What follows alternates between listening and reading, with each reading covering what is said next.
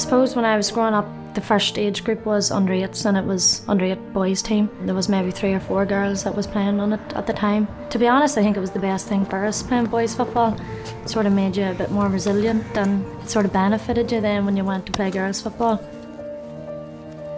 Well, there was a young fella there. He grabbed the ball and his mate came over and says, Aimee takes the penalties. You were on an all boys team. And she put the ball down, stuck it in the top corner.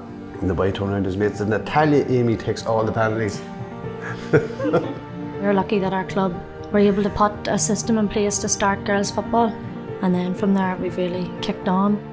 That team that Aimee played in, that team went unbeaten from under 12s till minor. We were a pretty close family, we were all close in age, so that from the youngest to the oldest there was only a 10-year gap with 6 kids in between that, so just every day we were probably down in the football pitch with our dad. It was a pretty big match. We were playing Cork, prepared well for the game, and then unfortunately I didn't make it to half time. I just remember going in to tackle and I just changed direction and I just heard a pop in my knee. So at the time I didn't think it was as bad as what it was until the results of the scan decided that it was the cruciate ligament that was gone. But I remember the phone call from the physio. I just remember him just saying sorry, and that was the first thing I heard, and then I just knew myself that's what it was. That first day it was just all negative thoughts, to be honest, and I think that's okay to have negative thoughts. I think that's part and parcel of it.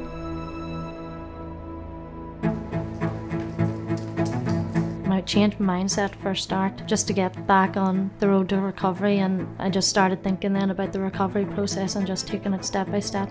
So straight after the surgery it was just about walking and getting the movement back in the knee, and then as soon as the gym work could start it was all about building up the strength again in my right leg. So it just was like squats, single leg, lunges, everything working to get the right knee as strong as the left. Learning how to run correctly, sort of taking it from there into the team environment and sort of contact with the ball and kicking and shooting.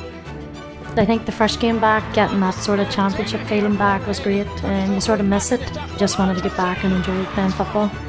We had just finished up the season and every player gets to vote who they think their player of the year is. So I was phoned that week, they had told me that I had won the award. I think my phone just was hopping the whole night. Winning that award probably opened a lot of young girls' eyes around here to say, if I can do it, anyone can do it, and that was the most important thing. I think there was people coming to my door and they were crying, you know, so I didn't realise how much it would mean to the community. You go down south and you're going to all these other matches, you meet people that say, oh yeah, do you know a girl called Aimee Mackin? And then we have to turn around and say, yeah, she's our daughter actually.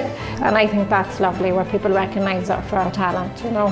For me, I sort of realised that what we're involved in here is something special, and you can make special memories without winning one medal, you know, so it's all about the memories and the friendships and the enjoyment, so that's the main thing.